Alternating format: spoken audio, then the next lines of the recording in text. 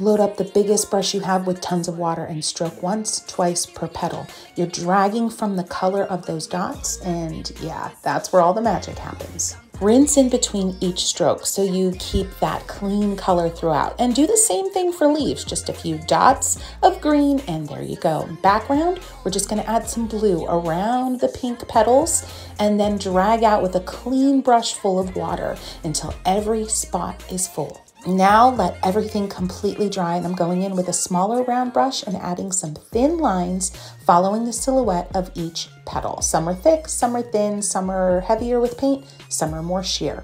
And the same thing goes for the leaf veins. What makes this painting look its most dynamic is that every time I go back to the palette, I grab a slightly different color. Not using black here for all of those dark areas, leaves, and center of the flower. It's all the colors on the palette mixed together. And that's happy painting.